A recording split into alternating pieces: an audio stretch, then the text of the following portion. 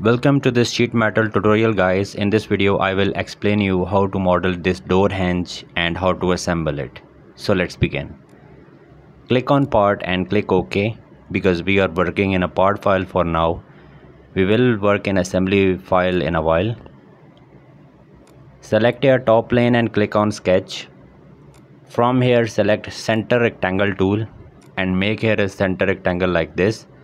Now let's define it.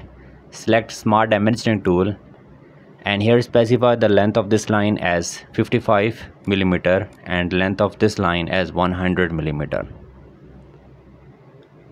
And after that right click here in tabs, you need to select your sheet metal. When you click here, the sheet metal tab will get enabled, and here we have the base Flange tab tool. From here specify the thickness of the plate. I am specifying here 3 mm. And now specify the material you like. This is the appearance, this is an optional step. And then we have this tool hem. When we select this tool, here we need to select this edge and a hem will create it. From here you can specify any shape you like. I'm specifying here fourth one, and from here I'm specifying here the degree 300. You can see it from here. You can increase it from here as well. 300 degree is fine for this case, and 4.05 specify it here, although you can increase and decrease. Let me show you. And then check this box from here. Let's specify the material again, and now we need to select here break corner, and in this window we need to specify these two corners, 1 and 2, and these are two different options available. This is fillet like tool. We need to specify the radius, so I'm specifying here 10 mm as radius, and here you can see it is applied. And now we need to select this face and click on sketch, and from here select a circle because I want to cut hole. Here trace this the center point of the previous fillet, and also trace it here and make a circle here as well. So I have make 3 circle. Now specify only diameter of one circle, so I am specifying here as 5 mm. Now press escape button and hold control key. Select all of these 3 circles and here make relation as equal, or otherwise you need to specify the diameter of 3 circles. So this is fully defined, and now select here extruded cut in the feature tab. Because I want to cut through holes, so I'm specifying here through all, and then check this box from here. 3 holes will be available now. And now select here fillet tool and select all of these corners, 1, 2 and this edge of third circle. And after that we need to specify here the radius. I'm specifying at 3 mm. Fillet tool has been applied. Now select this face and click on sketch. Select your center line from center to this point and then this point. Make center lines. Now select corner rectangle and make here a corner rectangle like this. And again this time I'm selecting a center rectangle. Trace here the center of the center line, or you can select the corner rectangle and make symmetric relation. This is up to you.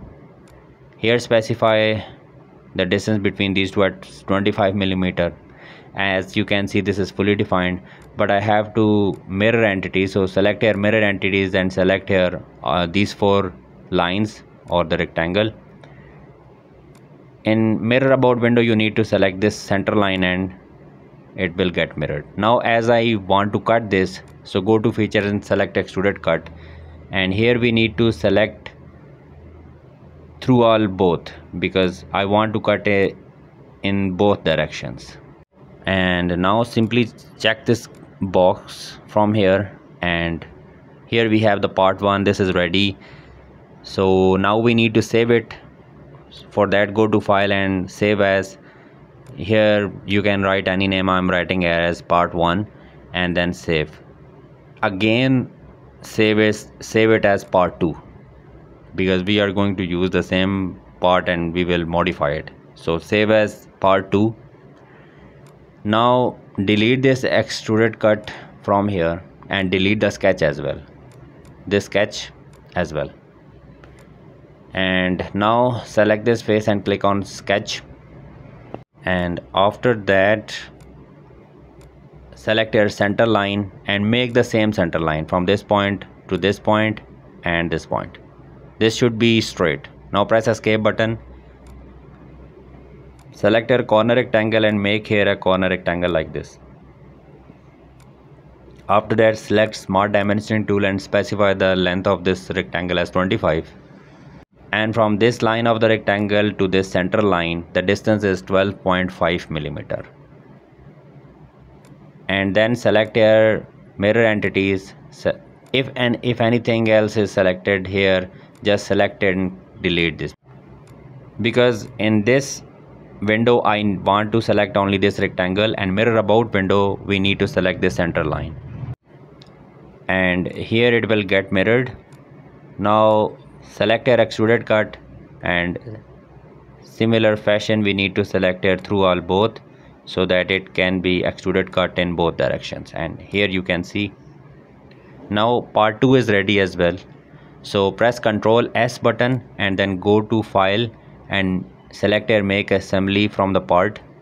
When you click it, it will take some time and the assembly file will automatically open. You have to double tap here and change the background to plain white. And now we need to insert part 1, because this is part 2 which is already available. Click here browse and select part 1 and then click open button.